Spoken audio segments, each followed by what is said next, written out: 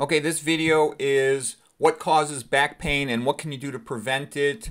This is one of the books I've written. I've written two books about the spine. This one is called Ischemic Spine, the most common cause of back pain. Okay, here's a picture of the lumbar spine. This is a sagittal. This means to look at the spine from the side. So lumbar spine has 5 vertebrae. So you start at the bottom, L5, L4, L3. Beneath that is the sacrum, and these are labeled S1, 2, and 3. Okay, the abdominal aorta runs right in front of the spine.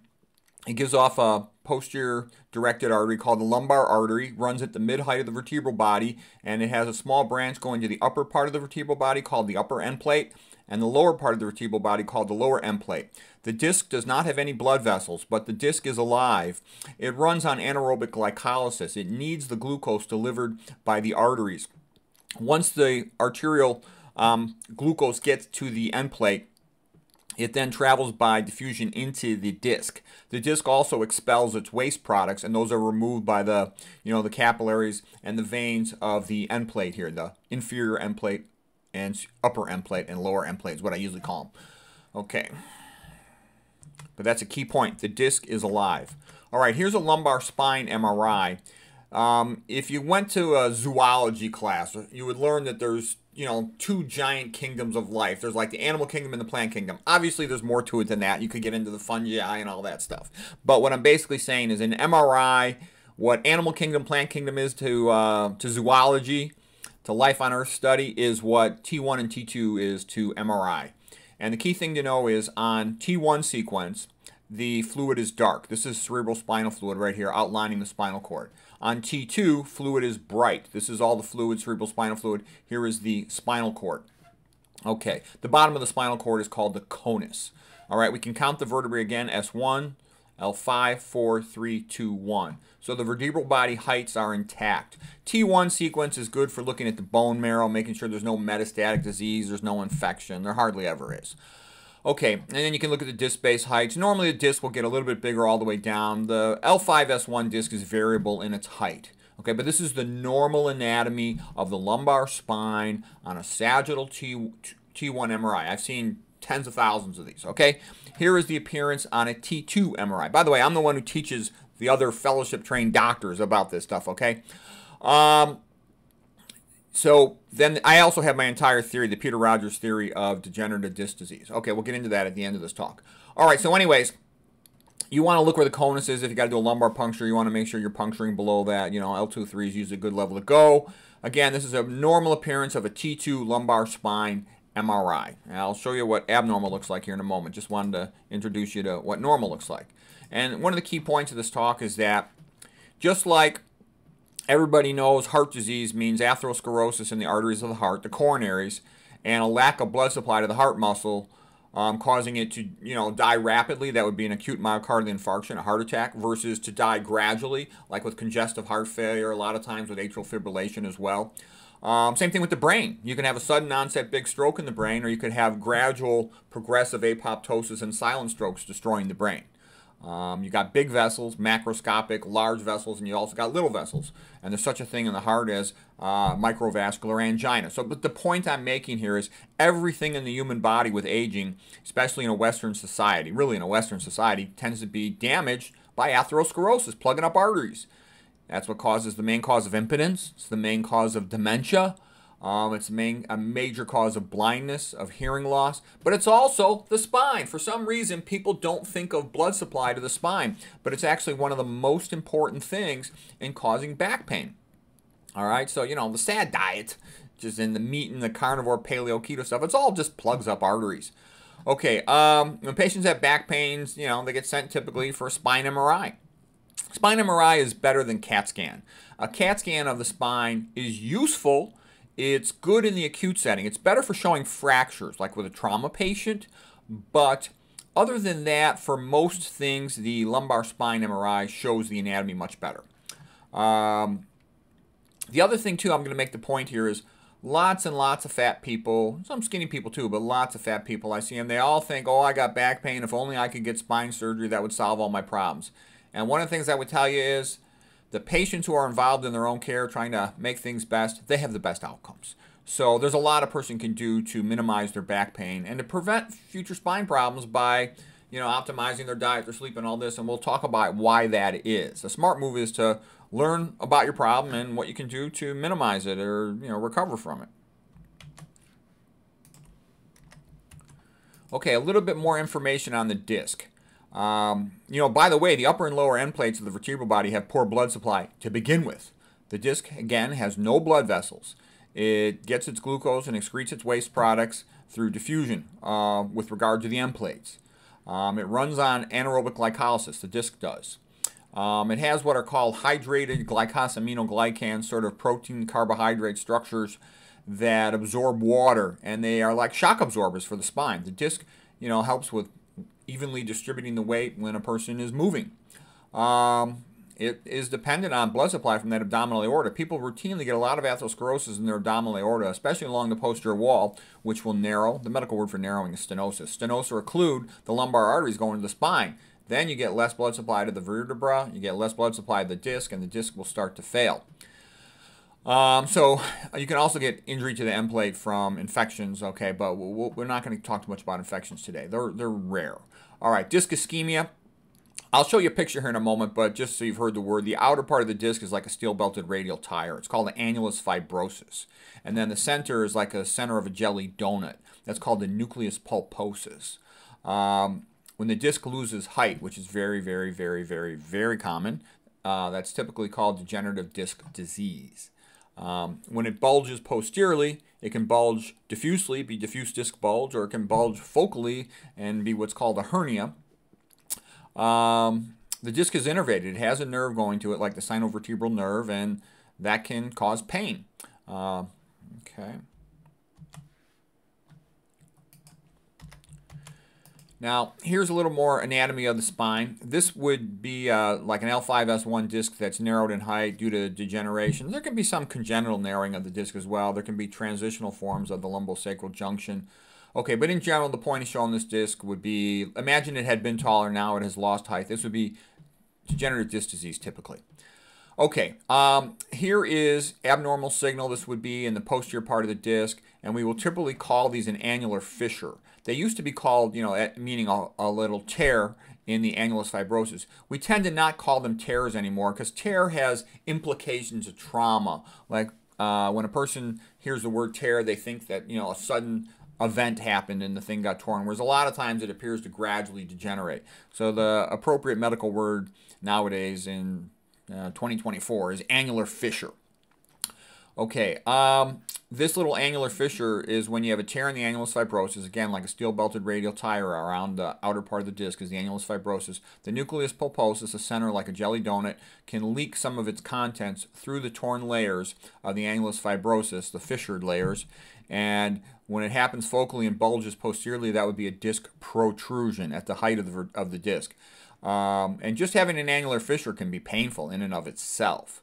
If the disc herniation is large and pushes on a nerve, for example, that can be more painful. Okay, a little bit of brief terminology. We've got to go through this first before we get into more interesting stuff.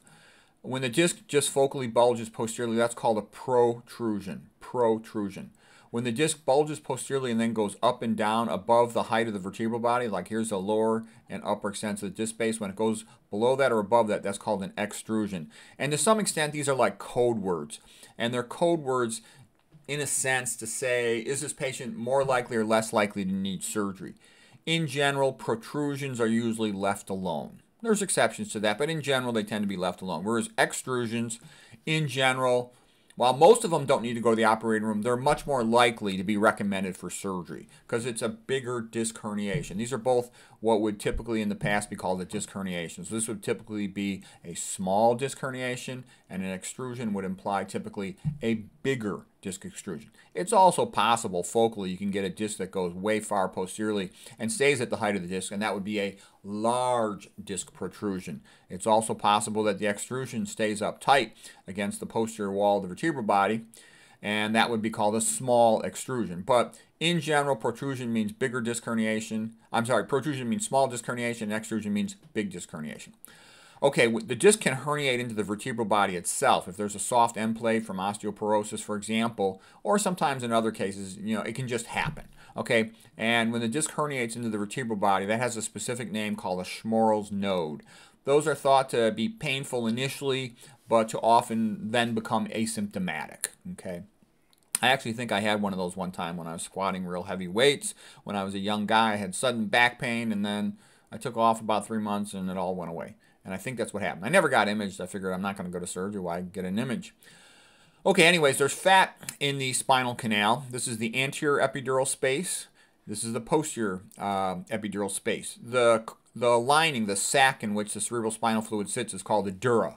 So epidural means above the dura, outside the dura. Okay, so this is epidural fat. And the reason I'm showing you a picture where the fat is located in the spinal canal is some fat people, accumulate a lot of fat in the epidural space. And by the way, I've had some people say, oh, I shouldn't use the word fat, that I'm fat shaming people. And you know what my attitude is? Look, if we want to have an intelligent conversation, we need to be precise about our terms. And fat is fat, okay? So tell it like it is. All these same people in my experience who saying, oh, you should never fat shame and all this stuff. You know what? When you don't talk about the truth about what you're talking about, the same people who say you should never fat shame a patient, like at all these big universities, they put these patients on keto diets, Mediterranean diets, and the patients get worse, and then they send them for bariatric surgery, or they put them on those Gila Monster venom type weight loss drugs. It's a big joke, okay? Conventional medicine stinks at nutrition and stuff, so I don't take them seriously with regard to obesity, nutrition, and all that. They're a big joke. All of them, the Ivy Leagues, etc. I've never seen a single university in my life that was good for nutrition. And probably the best one I've ever seen would be Loma Linda, but even the guys over at Loma Linda, from what I've seen, are full of nonsense, okay? They recommend like high-fat vegan is what I've seen coming out of there, which is a joke, okay? And the way you can sort of handle the poser BS artists is that, low-fat vegan is the only thing that's reverse coronary artery disease, okay? The work of Dr. Ornish, Dr. Esselstyn, and it's been shown in animal studies too. You put them on a low-fat diet and their atherosclerosis reverses like the work of Armstrong. Okay, I've talked about that before in my atherosclerosis lectures. Okay, so here is now, again, a sagittal lumbar spine. This is a T2 sequence. You know it's T2 because you can see the bright fluid, the high signal intensity fluid. So the brighter the signal, you call it, the higher the intensity of the signal. Because MRI is images obtained with a magnet, and signal intensity is described as high or low. High signal intensity means bright. Low signal intensity means dark. All right, so what you can see here is these are normal-looking discs. All right, and then here is the L4-5 disc, and you notice that it has lower signal than the adjacent disc. So this would be dried out a little bit. The typical medical word used in a dictation of an MRI report would be desiccated disc. So they might say L4-5 desiccated disc. And also you have a focal bulge of the disc posteriorly. If it's all along the posterior surface, there might be diffuse disc bulge of L4-5. But if it was focal, you would say L4-5 central disc protrusion. And I know it's central because I'm at the center of the cord level, okay? And the spine's relatively straight. I can see all the vertebral bodies on the same image. Now, if you look at L5S1, you can see that there's probably some loss of height here. It might be congenital, but it's probably a loss of height because it's a little wider, taller in the front, for example. You see that the posterior part of the vertebral body is sticking out posterior to the adjacent vertebra, the S1 vertebra. So the way most people would describe this, the word for when one VB sticks out posteriorly relative to another is retrolisthesis. Because it's mild, this would be grade 1 retrolisthesis. So a typical MRI report of this would call this L5-S1 mild, grade 1 retrolisthesis. All right, actually how I would describe this is because the anterior part of L5 is lined up with the anterior part of S1, I actually think this is something called pseudo-listhesis, meaning that it's always going to stick out a little bit in front or back because it's longer, anteroposterior. That's just a normal variant, okay? The signal's a little bit abnormal here, a little bit of increased signal in this end plate, the inferior end plate L5, superior end plate S1, and there's name for that. We're not going to get into all of them, but that would be mild end plate signal. So the way I would describe this probably is L5-S1, moderate disc space narrowing with associated mild end plate signal. suggestive of degenerative disc disease. And I would just let it go like that. I see this all day long, every day, tons of patients. That's what degenerative disc disease typically looks like. Okay, I'm briefly going to mention to you something called DISH. DISH is the acronym for diffuse, idiopathic, skeletal hyperostosis. This is super common. And you see bridging osteophytes.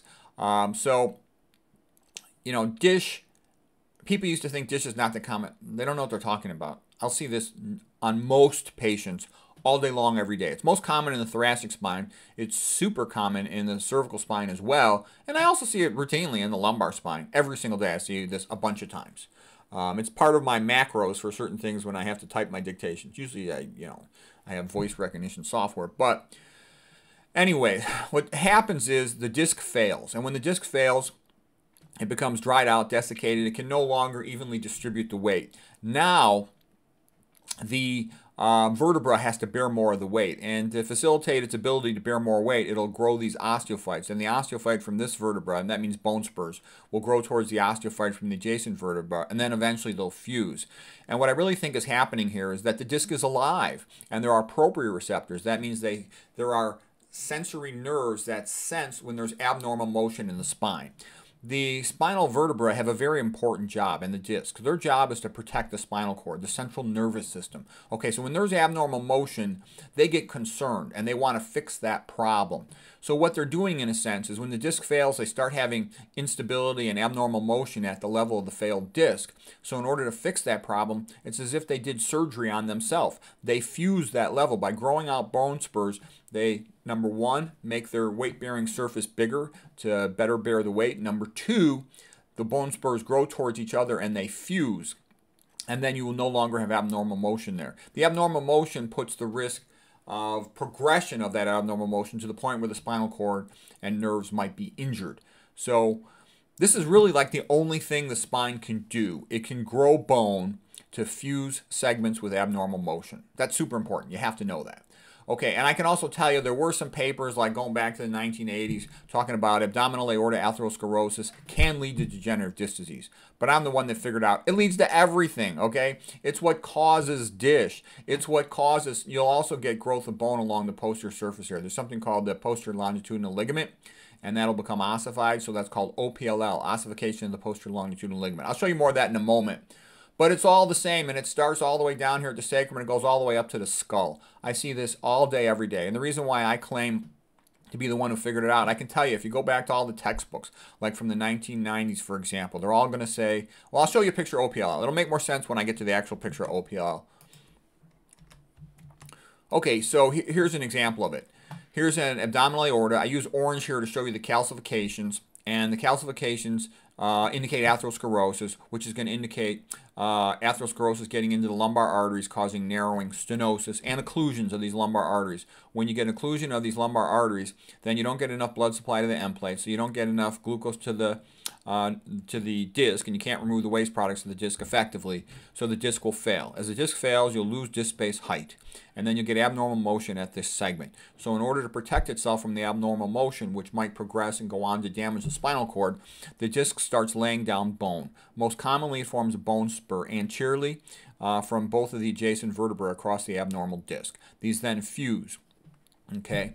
And then you will also quite often form bone along the posterior surface of the disc, and there's a ligament right here called the posterior longitudinal ligament. It's posterior because it's posterior to the vertebra, and that will become ossified, and that's called OPLL, ossification of the posterior longitudinal ligament. And I see this all the time, most commonly in the cervical spine, but I see it in the lumbar spine and the thoracic spine as well. In addition, you'll lay down calcification in the failed disc, and you'll start to fuse these vertebrae across the vertebral bodies. So fusion of the vertebral bodies is called interbody fusion. Again, I see this multiple times, all day long, every day. And I'm the one who figured out all of this stuff. It's all the same thing. It's all an attempt of the disc to fuse. It's all an attempt of the spine to fuse itself across abnormal disc levels to protect itself from worsening instability that might injure the cord and the nerves. Okay? So it's all degenerative disc disease, and it's all primarily ischemic. So what should you do if you want to avoid this stuff? And this is the most common reason people have back pain and their spines end up being a big disaster, is avoid things that cause atherosclerosis. Diabetes and hypertension and obesity are the main causes of atherosclerosis. So you want to avoid those things. How do you avoid them? Low fat, low sodium vegan diet, okay? And that's why a low fat, low sodium vegan diet fixes numerous problems, okay? It's kind of like the quote in the Bible of St. Peter. It says, love cures a multitude of ills, okay? Basically, you know, the reason why parents do a good job taking care of kids because they love that kid and they do whatever they can to help that kid. And what I'm trying to say is if you want to have a good spine, give it good blood flow. You know, that's the main thing you could do to prevent spine problems. Yeah, there's more to it than that, but that's the main thing. Okay, so DISH, super common, diffuse idiopathic skeletal hyperostosis. And they found that they had to do some construction projects in Europe, and they had to dig up a bunch of graveyards. And so the graveyards where they had buried all these aristocrats who were eating lots of meat. You know, they had more money and they were having a lot of beer.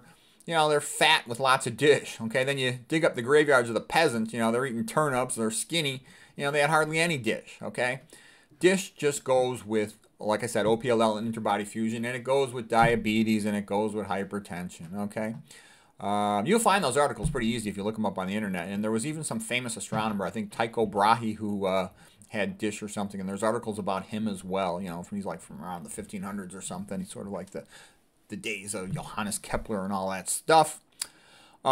Dish will tend to lead to autofusion of the entire spine eventually, from the sacrum up to the skull, and the patient will, you know, have a lot of pain and a lot of stiffness in their spine, and they walk kind of hunched over. Because they stop exercising much, the muscles of the spine become very weak. These are the kind of guys often in a walker or a motorized scooter. And they're very much at risk for severe fractures if they fall down. Those are called chalk stick fractures. They can cause paraplegia, quadriplegia. I've seen a lot of those. I see one of those every couple of months typically. Okay, what can you do to treat the spine? Well, you could rest. You can give them pain medicines, analgesics. You could give them steroid medicines in the acute phase. You can do surgery to decompress it. I have another list of treatment pages. Of course, you can inject corticosteroids into the epidural space. You can inject them into the foramen, etc. You can inject local anesthetic. There are a lot of things the pain management doctors can do. You know, like PMR, anesthesiology docs are the most common ones to do that. Some neuroradiologists do those as well. I actually used to do that. I used to run a pain management spine clinic. And so I did tons and tons of epidural steroids, selective nerve root blocks, discograms, all this stuff, myelograms, lumbar punctures, nonstop. But I actually find the brain a lot more interesting than the spine. But the spine is still important to know about, so that's what we're going to talk about here today. What can a surgeon do? A surgeon can decompress a segment. Let's say you have a big disc extrusion and it's pushing on the nerves or this cord, spinal cord. You can decompress it. You can open up the posterior part of the spine called the lamina, do a laminectomy. Okay. If you got a lot of abnormal motion, the surgeon can fuse it. You know, do some type like a 2-level posterior instrumented fusion with pedicle screws. That would be a very common thing to do. They can fuse across the disc space, an interbody fusion. All right.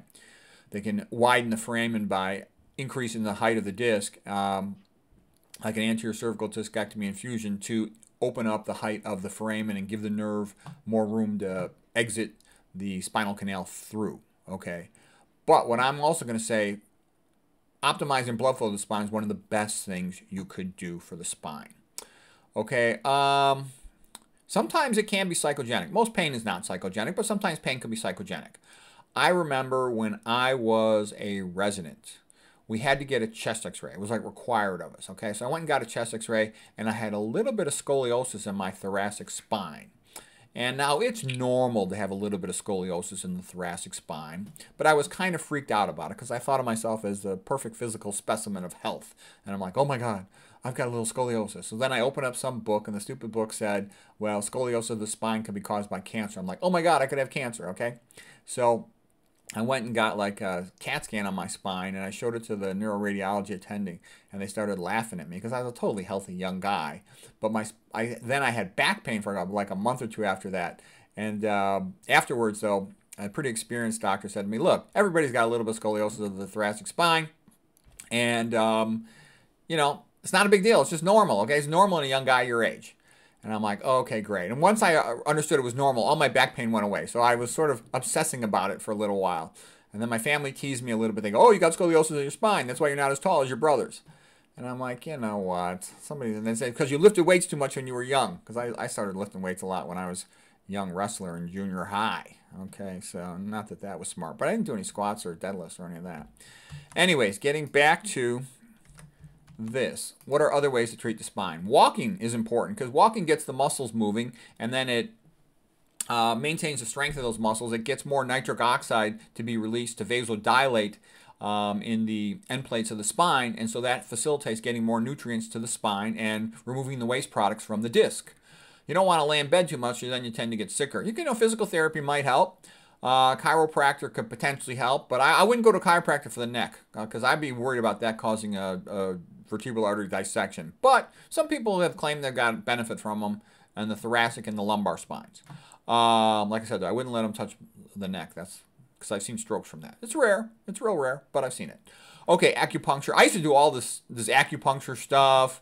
TENS units is like the gating theory of pain, meaning that if you overstimulate the touch receptors with this mild electrical current, that it'll distract the person away from the smaller, narrow diameter pain fibers, and that can be relief of some pain. So you can get one of those little battery pack and put that on your back. Nerve blocks and epidural steroids. Like I said, there's a lot of doctors who do these. PMR doctors and anesthesiologists are the main ones who do those. Some neuroradiologists do them. Open surgical procedures, we talked about that. You can decompress or fuse. Optimize nutrition, exercise, sleep. Most people don't do this. This could actually make a giant difference because a lot of times the nerve is ischemic when it's compressed, meaning it has lack of oxygen delivery. And you improve blood flow to it, you improve its oxygen, the nerve's got a much better chance to heal.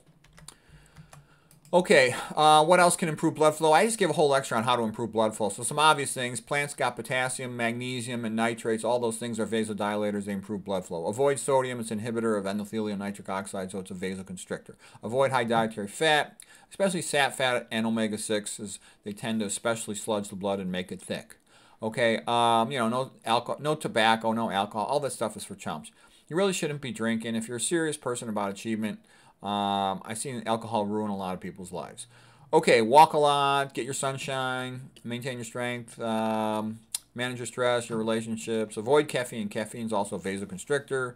And also just having a sense of purpose in your life, like you wake up in the morning, like I have to give another lecture this week, so I have a purpose when I wake up in the morning. I know that I have to do this spine lecture because I'm going to have to repeat this spine lecture to some doctors that I'm teaching. Okay, so that motivates me to do this, and I'm also I got a bunch of projects that I'm working on. So that always motivates me to get out of bed in the morning with energy to do some things, okay? For a lot of people, religion helps them. Religious people are way healthier than other people. And that doesn't get talked about much, but if you start reading about it, you'll be amazed how much healthier they are. And also for any person, just doing something that helps other people, it makes you happier. And I think it's because we get reward neurotransmitters released when we help other people. And that's a big part of why that's like one of the things that makes a person happier than anything. And I think perhaps you get reward neurotransmitters because if you help other people, they're more likely to want you around, so you survive longer, and things that increase survival tend to be rewarded. So I think it all feeds back in a positive, good way. So here's a picture of Beethoven, the great classical music composer. I show it because he loved to go for walks, and it would give him ideas for his composing. And lots of people get better ideas. Lots of geniuses have all written about when they walk, it helps them to think. And I think the reason is we talked about it. What's the purpose of a brain? To walk through a path in a jungle, a forest, or a prairie, and to survive. So our brain is on hyper alert when we're walking. You have to be, because you have to navigate the path that you're on. You have to avoid obstacles. You have to have a destination. You have to know how to find your way back. So it activates your brain. So Nietzsche, Beethoven, Ralph Waldo Emerson, Aristotle, and tons of other geniuses have all written about how they so much like to walk as it activates the brain and makes them smart. That was called the peripatetic method of teaching. Aristotle would walk around and talk to his students. And that's a great way to teach. It's a very pleasant thing to walk around and have a conversation with a person. Okay, so here's something that I'll do at my house sometimes after I come home from work. I'll sometimes walk around in circles, for a half hour or an hour. This is my old house before I put the basketball court in here. You could see what our living room looked like before I put a basketball court in there. It was like a piece of crap, okay? Nobody cared about it. This is like a dog bed where, we have a dog in there. The whole place was a mess, and we were using it for storage. So I put a basketball court in there. My wife went crazy, but my kids loved it. Indoor basketball. I mean, I thought that was a cool house with indoor basketball. Anyways, I would walk around in circles in the house and read. And I also have often had the experience that, so I could get a little more exercise after a full day of working, I also noticed that a lot of times if I read a book and I'm starting to space out, where you read a paragraph, you can't remember what the paragraph was just about, I stand up and I walk, and all of a sudden I can, again, engage in the paragraph and understand everything very well. And it's a pleasant thing to do, walk around and read a book. So that's just a quick way to get some exercise. And, you know, you keep moving. All these blue zone places, they all move a lot. They don't necessarily specifically exercise. Okay, so here's a whole bunch of references, if you want, about the things I talked about. Now I'm going to get into some more stuff and a little bit more esoteric, rare stuff, but it's still useful. You've seen me show this slide before. Basically, you want to get your act together. The sooner the better. Definitely by middle age. You know, the sooner you get it together, the better off you will be. The typical chump eats, you know, meat, oil, and all this stuff. They go to the medical system, drug after drug, then surgery, chop, chop, chop, bye-bye money, dead prematurely. Smart move is you got to get your act together. And I just list here, you know, the diet, avoiding toxins. The vegan community doesn't tend to know this too well. I talk about it a lot because that's a big part of being healthy. And then all the psychological stuff we talked about, and, you know, the exercise habit. And basically, like Super Mario Brothers, any video game, in order to be healthy, you do all the things that give you energy points, and you avoid all the things that take away your energy points. And that's how you stay healthy. That's what it's like. Okay, just a couple things real quick here. Chris Knob, the ophthalmologist who studied all the epidemiology of nutrition and health, came to the conclusion that the #1 thing making people sick is the increased intake of vegetable oils, and that had a tight correlation with obesity and diabetes, whereas sugar and saturated fat did not. Okay, but of course he's sort of a pro-meat guy, so everybody's got a bias. So he's trying to downplay the effect of saturated fats because that would make meat look bad, all right? But nevertheless, this is pretty interesting, and he found the same pattern in all the countries eating westernized diets. We've talked before about the bliss point, you know, salt, sugar, and fat, plus it's also this glutamate stuff, makes people addicted to foods. Also the good mouthfeel and texture. Look at food companies research that to get you addicted, and that's why people it's hard for them to break away from eating junk food. They just process any food that has a lot of glutamate in it. You know, typically gluten does, that's why it's called gluten. Casein, the milk protein, soy, whey, these all have very high percentages of amino acids of the glutamate type. Because normally there's 20 amino acids, so theoretically there should only be, you know, 1/5, 5% of a protein, if everything was equally distributed, would be glutamate. So in these proteins that concentrate a lot of glutamate, you just process it in whatever the way, pasteurization, enzyme lysis, hydrolysis, whatever. It will break apart these glutamate receptors. Our ancestors worried about starving. So for them to find a good protein source, that might enable them to survive. So you get a lot of release of reward transmitters when you taste this in your mouth. We even have taste receptors through more distal parts of our intestinal tract for glutamate, because it's a sign of successfully finding a protein source. And that's why it makes stuff taste good. So this is called free glutamate because it's been freed up by processing, meaning that the peptide bonds between the individual amino acids. A protein is like a string of pearls, with each pearl being an amino acid to make the protein. So when you break these bonds, the peptide bonds, you free up the glutamate to be separate individual amino acids, and that's what activates the umami taste receptors for glutamate. Okay, briefly on cholesterol. Cholesterol has a 4-ring structure. The rings are called A, B, C, and D. It's got an alcohol group over here, all, so that's why you get the OL for all. That means alcohol group. Choline, because it's used to make bile. Choline means bile. Ster, because it's a steroid, so that's why it's called cholesterol, all right? And then here is estrogen, which is a steroid hormone. So they're called steroid hormones because they got 4 rings, all right? Estra, you know, it's the estrogen, the female hormone. Di means 2, so there's a alcohol group here, 1 and 2, all right? So that's called diol. So it's the estra female hormone with 2 alcohol groups on it. The unique thing about estrogen, though, is this ring here, the A ring, has 3 double bonds. 3 double bonds makes it also called a benzene ring, and it can also be called an aromatic ring. They tend to smell well. Okay, anyways, this hydroxyl group on here is also called an alcohol group. And what I'm trying to say is this alcohol group here makes it antimicrobial, antifungal. And that's why it's in everything. They put this in all the personal care products. They put it in all kinds of things because it prevents mold from growing. And nobody wants mold growing on their stuff. And no company wants that growing on their product, or it'll get returned to the company. Okay, the aromatic ring, these 3 double bonds can actually move around. And the electrons in these shared by these carbons can move around. They're called pi electrons. And the bottom line is this thing will sit on the shelf for 4 or 5 years and it won't change. So this is in everything, and it's never going to go away. And they're always going to make some version of that. You know, it's a great preservative worth billions of dollars. And they use these estrogenic chemicals for tons of things. So the classic example is bisphenol A. Bis means two of something that are on different locations, not touching each other. So here's one phenol group. You know, the benzene ring and the hydroxyl group together are called a phenol. So it's bis meaning two phenols. So there's a phenol group here, phenol group here. And then there's just some intervening chemical group in the middle. And when people said, oh, bisphenol A is bad, it's neurotoxic to the brain, it's a mitochondrial inhibitor, it's estrogenic, okay, it's carcinogenic, get it out of our food, don't use it in baby bottles. The companies go, okay, fine, yeah, sure, we'll make you happy. So they just do something like BPS. So they just put the group in the center as a sulfate. It's still going to activate estrogen and be toxic for similar reasons, okay? A little bit about what happens for detoxification. Why am I showing you the stuff about estrogen and talking about the spine? The reason is estrogen is a fat storage hormone. So when a person has high estrogen levels, they're making themselves fatter, and that predisposes them to have more spine problems, more obesity, more hypertension, more diabetes. Okay, so what happens is the body excretes its extra estrogens through the liver. There's two phases of detox. First of all, you hydroxylate it, adding a hydroxyl group, same thing as an alcohol group, OH. And then you conjugate it, and that'll typically be something called glucuronidation. So the glucuronic acid, to think of it as being like a glucose with a carboxylic acid added to it. They'll add that to the E for estrogen. They'll excrete that into the bile, so that's excreted from the liver. Then it goes into the intestinal tract. However, here's what happens.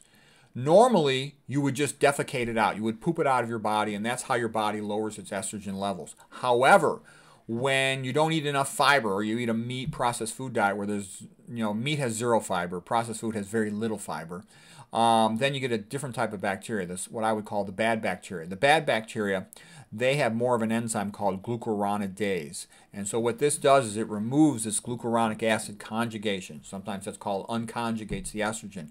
When that happens, the free estrogen is absorbed into the blood, and so it raises our bodily estrogen levels, okay? So this is another reason why, meat eaters, processed food eaters, they have higher estrogen levels, meaning that they tend to be, which also leads to more obesity, more diabetes, more hypertension, more breast cancer, more prostate cancer.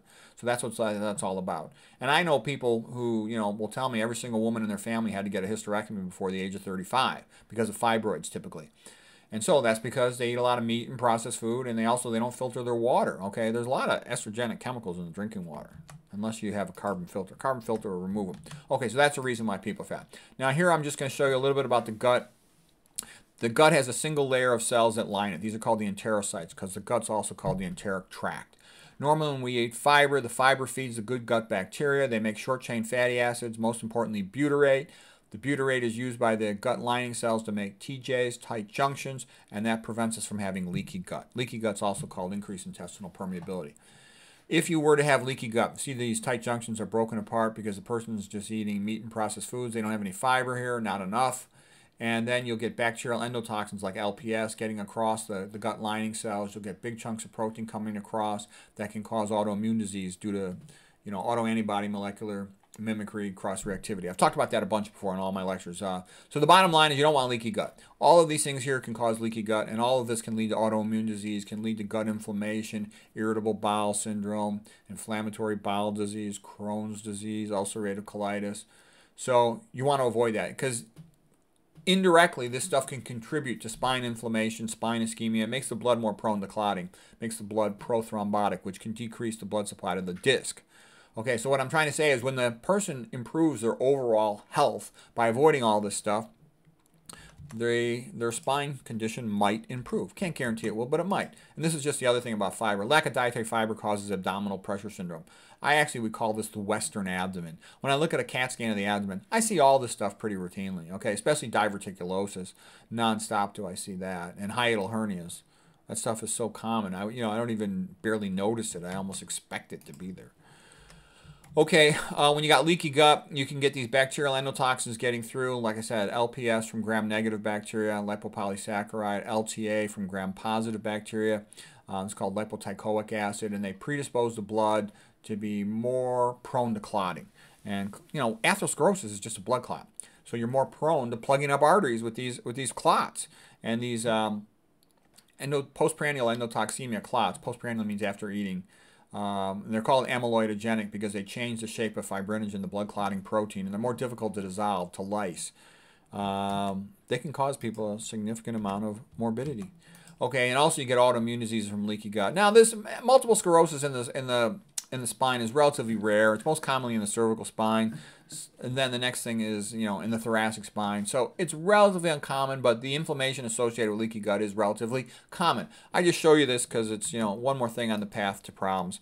And basically, the great benefit of all this diet and health stuff I'm telling you is you don't just improve spine pain, you improve almost all the common health problems in the body to some extent. Okay, glyphosate, the stuff they spray on the non-organic soy and some other non-organic foods, it's a bit of a Trojan horse. I mean, it comes in looking like one thing, and inside your body it turns into something else. So, you know, here's glycine. It's amino acid, the smallest amino acid. It only has a hydrogen as its side group, as its R group. And glyphosate, I sometimes call it glycine phosphate. You know, really officially it should be glyphosate. Okay, fine. But the reason why I call it glycine phosphate is that's easier to remember. So think of it as being like a glycine with an added phosphate on there. There's a little more to it than that. But if you think of it that way, you'll be able to understand what it does. And that's the important thing. The lady who's written the most about it is this lady, Stephanie Seneff. Her book, Toxic Legacy, is real good. It's kind of a complicated book. She has a bunch of lectures where she shows picture slides. So if you really want to get a sense of her work, I'd recommend you watch her videos. Okay, so an enzyme is like a catalyst, and what that does is when you have a chemical reaction, you start out with a substrate, you end up with a product. But the reason why the reaction doesn't happen spontaneously is because you have a transition phase where it takes a lot of energy to go through that transition phase. What an enzyme does is it lowers the energy required to undergo the transition phase. So it'll increase the frequency at which the reaction occurs. Okay, so that's what an enzyme does. I'm talking about this because I'm going to show you what distorts an enzyme here in just a moment. Okay, so here's what distorts the enzyme. Well, here's actually how an enzyme works real quick. This is called the key in the lock model of enzyme function, whereby the substrates fit together, the enzyme then catalyzes the reaction, you make new products. It's also been described as an induced fit, whereby you get a shape change. And that's like the hand in a glove approach. I also had another slide. I think I forgot. It. It's one of my, where there's magnetic properties, like the charge in the center of the active site, as well as along the path to the active site, facilitates the substrates going into it. So anyways, here'd be an enzyme where you've got the substrates in there, but they're not orientated correctly to each other, so nothing happens. For an enzyme to work, it has to orientate the substrates correctly. So like this fits into this, and that will get the enzyme, the reaction to successfully occur. And the active site, like I said, can have a charge in it. Like let's say it'll have a negative charge in it, that'll attract a positively charged substrate. I'm showing you all this because I'm going to show you in a moment how that gets messed up. So what the work of Dr. Seneff is that this glyphosate, glycine phosphate, she believes is replacing glycine in proteins, including at enzyme active sites, and causing them to dysfunction. So let's say this is a normal active site with a glycine in there. If glycine phosphate, the toxic herbicide, gets in there, it will be bulky and help prevent the substrate from binding into the enzyme active site pocket. In addition, its negative charge on the phosphate might repel the substrate. Okay, so that's a problem. And that's what I meant by a Trojan horse. It's coming in and it's replacing the glycine and it's messing up the function of that enzyme. Okay, and that's highly relevant because guess what? Collagen, for like the ligaments of your spine, all over the place in your spine, the most common protein in the body, about 1/3 of all the protein in your entire body is this collagen stuff. Every third amino acid on collagen is glycine. For example, I drew it here as yellow. So if you're substituting in this glyphosate herbicide toxin into your collagen, you're going to mess up all your ligaments. And I think this is part of what is causing back pain. So this is one of the advantages of eating organic, to avoid this stuff. There are non-organic foods that aren't sprayed with it, so you can spend a little bit of time looking into that. But the most common, cheap protein used is the soy. The most common cheap sweetener used is the corn, high fructose corn syrup and whatnot. But this goes to show what can mess up the collagen in your spine. F- can do it as well. I'll talk about that in a moment. Lack of vitamin C with scurvy. So anyways, there's a few other things can do it, but that's sort of the big one. So these are reasons why a person can have pain. This is a pretty good book about F-. This guy's a biochemist, John Yeomuyanis. It's hard to pronounce his name. Okay, here's F-. It's a free radical. It has an unpaired electron in its outer orbital. And so you see it's got 7 electrons and it really wants 8. That's called completing its octet. It has an incomplete octet. And so it has an intense desire to grab another electron. And, you know, one definition of pathogen is molecules that steal electrons. They steal electrons and they don't give them back. And so F- is definitely a major pathogen. The reason why this vertical column here of halogens, they're all toxic. They're all used to sterilize stuff because they destroy life, all right? You sanitize a pool with chlorine, okay? You can also sanitize a pool with bromine. You know, surgical prep used to primarily be iodine, okay? F- is put in water to sterilize it, okay? So out of all the elements in the entire periodic table, the one that has the most powerful, the highest electronegativity is fluorine, all right? So here it is, 3.98, and that's more than oxygen. We usually think of oxygen as having incredible high electronegativity. That's why it's the ultimate electron acceptor in the mitochondria for the electron transport chain, but fluoride even more so is hyperreactive, wanting to go around stealing electrons, okay? It's a major pathogen. It's used for, you know, rat poison, okay? And it also inhibits mitochondrial electron transport at the level of complex 4, so it's a mitochondrial toxin. It should not be in the water. That's a big mistake. But, you know, I had the experience recently. I go to the grocery store, and I'm like, holy crap, 99% of the toothpaste on display had F-. So what that means to me, I mean, I've known that F- was a toxin going back to the 1980s, okay? And what I'm saying is the average person still doesn't know this. These companies brag about having this in their toothpaste. And I'm like, how stupid are these people? That would be like posting on your toothpaste rat poison, okay? It's a terrible thing. You should not be ingesting that at all. You want to avoid it as much as you can, okay? You know, the aluminum companies had a waste product and they had to get rid of it, and they did some bogus research to get it into the water supply many years ago. But it is toxic. And then they also put aluminum into the water supply, and they can form complexes with F- to increase traversal of the blood-brain barrier and lower IQ. This makes people stupider, okay? And this is well known. There's a whole bunch of studies on that. So what I'm saying is you don't want that in your toothpaste. You don't want that in your water. But the average person doesn't know that.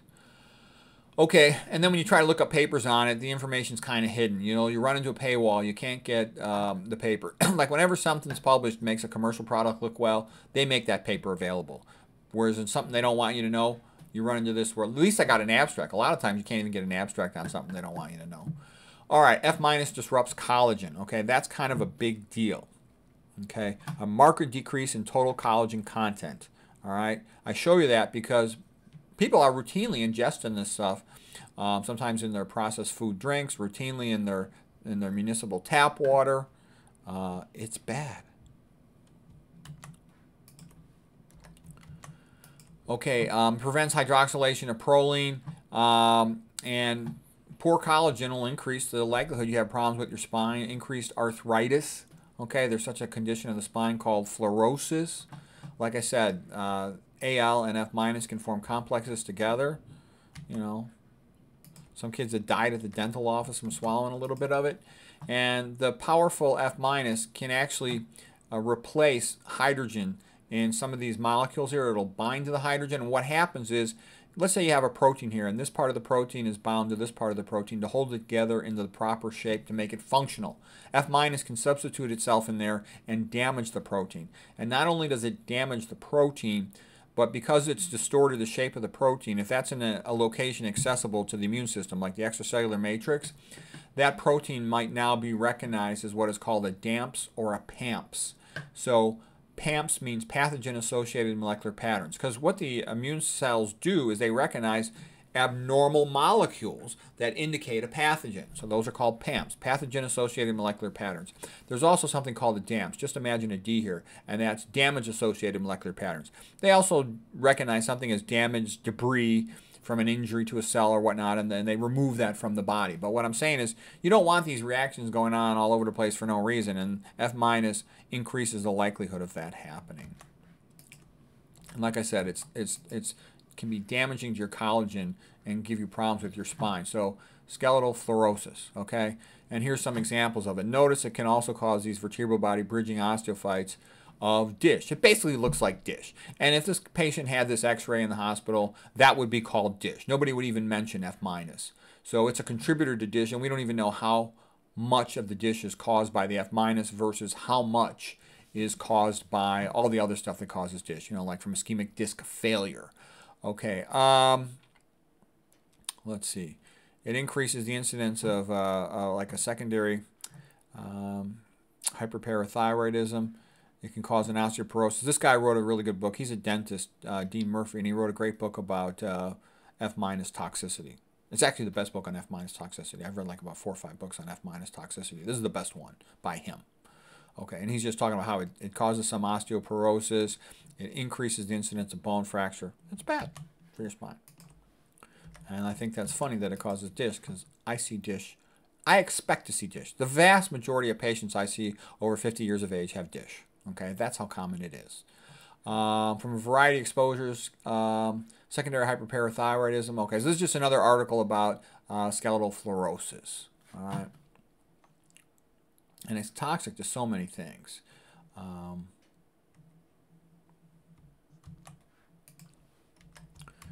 the reason I'm going through all this is because some people have a lot of back pain and they want to get better. So this is one more thing you can do.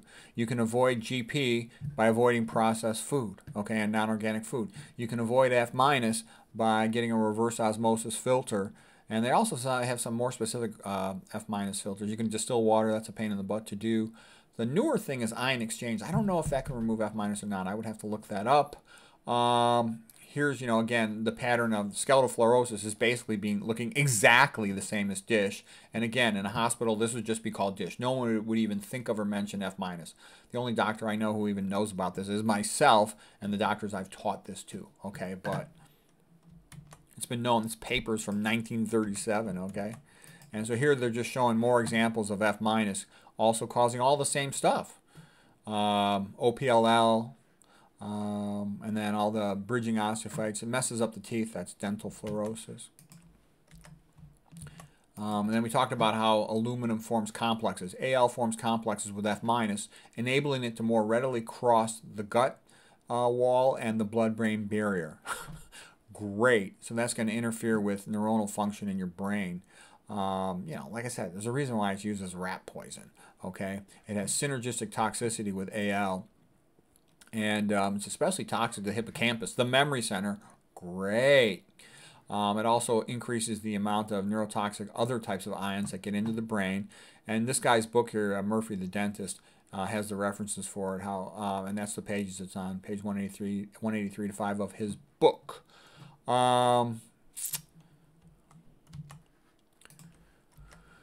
Okay, F minus mechanism of toxicity. We're not going to go into that. All you got to know for our purposes is it causes a problem like dish in the spine, and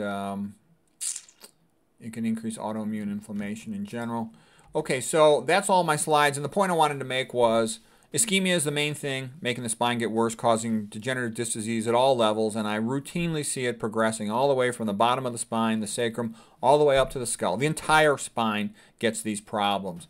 So if you want to minimize your likelihood of having back pain or progressive worsening spine disease leading to cord compression and all that, you want to optimize blood flow to the spine, and then you want to avoid F minus and GP as secondary thoughts. But the big thing is improving that blood flow, and exercise and all the stuff I talked about in the lecture is what does that. So anyways, I hope this was helpful to you.